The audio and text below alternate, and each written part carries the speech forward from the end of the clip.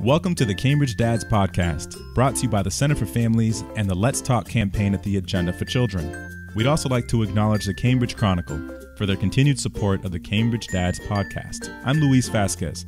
In this episode, a listener who isn't quite a dad yet was compelled to share his experience of the relationship had or not had with his own father. We'll find out. David Mijares is today's in-studio guest. Welcome to the podcast, and thank you for offering to share your story with us. No, thank you for having me. I've been really inspired by the first one you did, and it really inspired me to come on and want to share my story, basically. I appreciate it. Well, tell us a little bit about you, where you're from, and how that journey started. Just connecting with your own dad. You told me a little bit off the cuff here, off the air, and it's going to be very insightful for our listeners.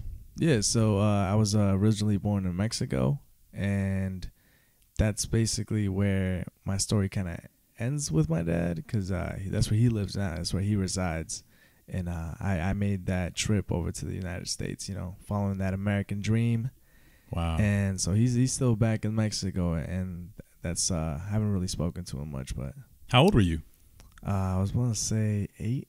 Wow, that's pretty young. Yeah, I was really young. Yeah, and was he an everyday presence in your life at that point, up to being 8 years old? So I had lived with him for a bit. My mother came over to the U.S. first and had left me to live with him. And yeah, so I spent a lot of time just one-on-one with him. But once I came over, I probably spoken to him 3 times in the past 16 years. Oh, man. So, Yeah. That's always tough, having someone drop out of your life like that. But it was for the ultimate sacrifice, obviously. I want to go back to what you were saying, that one-on-one time spent with your father. What was that like when you were with him? Was he your everything? It was a little tougher with him. He didn't really have much patience for much. And so he was definitely a lot stricter than my mother is. And not really necessarily missed him much in the sense that I miss my mother, but it was a lot different. There wasn't much like nurturing and anything like that. Fatherhood was kind of like a job to him, maybe? It felt more like an obligation. Right. So you got to understand that my father and my mother had me when they were really young. So they were still maturing as people. And this was a kid so young in their teens, like late teens. It's hard because they're still not fully developed as people. They still haven't done a lot of things. So I was necessarily kind of like a roadblock to that. And so I didn't get a fully matured father to take care of me. I got an immature father, to say. Right, at the time. Yeah.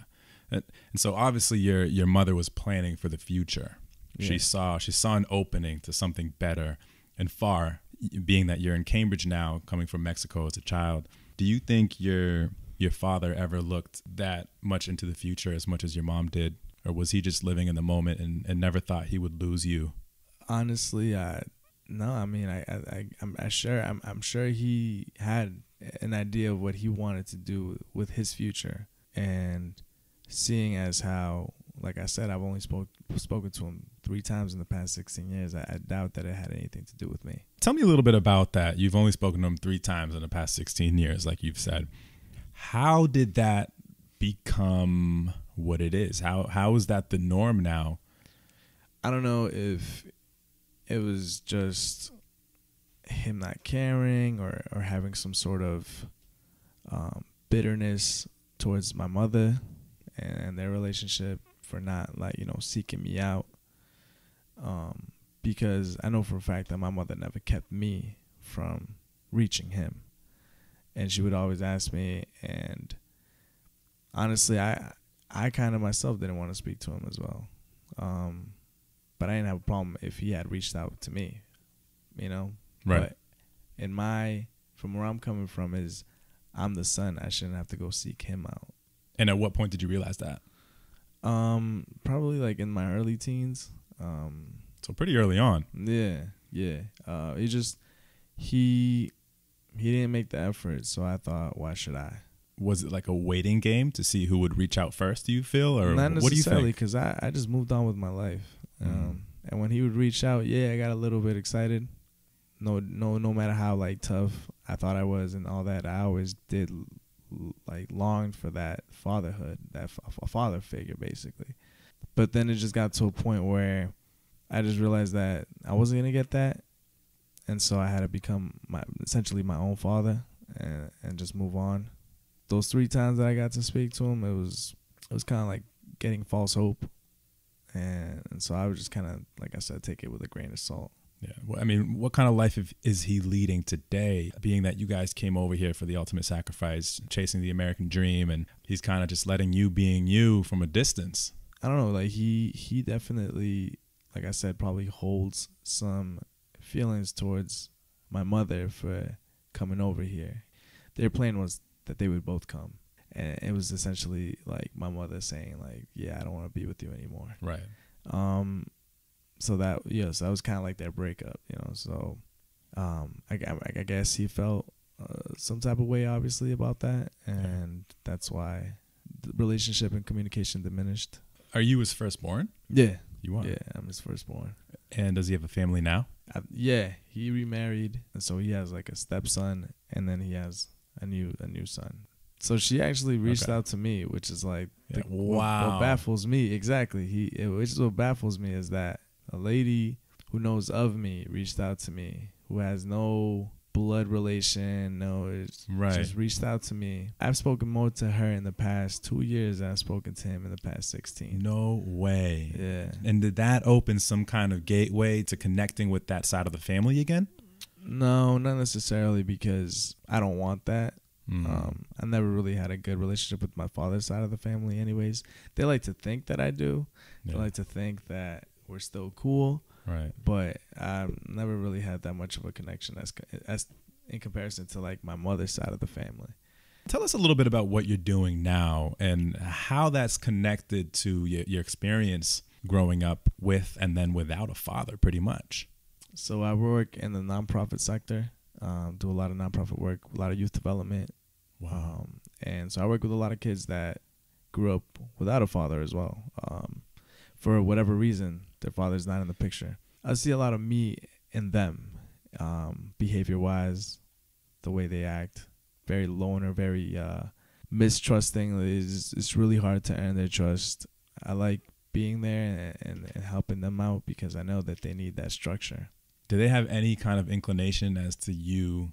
Definitely. Obviously, not having a dad. When I get to that point where I feel like it's appropriate to share my experiences, and I rarely do it. I really only do it when I need to connect with one of them and really like get through to them, because I feel like that's when they'll see that I'm like them and they have no reason to fear me or not trust me whatsoever. So I share that with them and they're like, wow, we actually have something in common and it's that, and you know what you're talking about. You're not just trying to make me feel better with words. You're actually coming from somewhere. Mm-hmm. So you are at peace right now. You're at peace with not having your father in your life at the moment. Oh, definitely. Yeah. I wasn't for a while. Mm-hmm. And it definitely showed in my early teen years with my behavior. I was very defiant, just acting out, looking for attention and all that. Yeah. So if there's anything positive you've taken from this experience, what would you say that is? I would definitely say that it helped me mature more. It helped me realize that me and the way I am, I didn't really need a father, really. Right. It helped me realize that I am stronger than I think I am. And you're also now, whether you see it or you don't, you're a father figure to a lot of these kids now. Yeah, definitely. And I definitely give them a lot of the structure that they need. I really thank you for feeling compelled to share your story, for being an in-studio guest. And I know that alone takes effort. Thank you for working with me to get this out. I do have one last question. If there's someone listening who may have had a similar upbringing to you, what would you want to tell that person to help them get over the hump? Seek out more mentors. Seek out mentors. That's one thing I lacked. I didn't have many people guiding me. I had a few people that, gave me advice, but I would seek out someone who shared a similar experience, or just someone who can be there for you. It gets really tough trying to fight yourself with your own emotions and all that. And it can take you to some really dark places. Not necessarily, not gonna bring any harm to yourself, but it definitely helps to have people buffer your emotions and all that.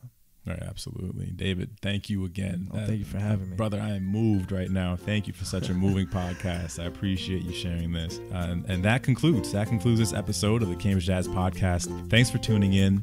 And don't forget, to learn more about the program, you can find us on Facebook and Twitter under Cambridge Dads. There's also a text campaign for dads full of great insight and studies on fatherhood, quotes, and activities happening around you. Just text the word father to 95577. Again, the number is 95577. So shoot the word father over to that number. And thank you again to the Let's Talk campaign at the Agenda for Children, the Center for Families, and the Cambridge Chronicle. David, thank you once again for being an in-studio guest and for sharing such an insightful and moving story. Thank you. Until next time, I'm Luis. Have a wonderful week. Opinions, views, or content expressed by any guest of the Cambridge Dads Podcast is solely of their own and not said on behalf of the Center for Families, the Agenda for Children, the Cambridge Chronicle, or the City of Cambridge and other affiliations.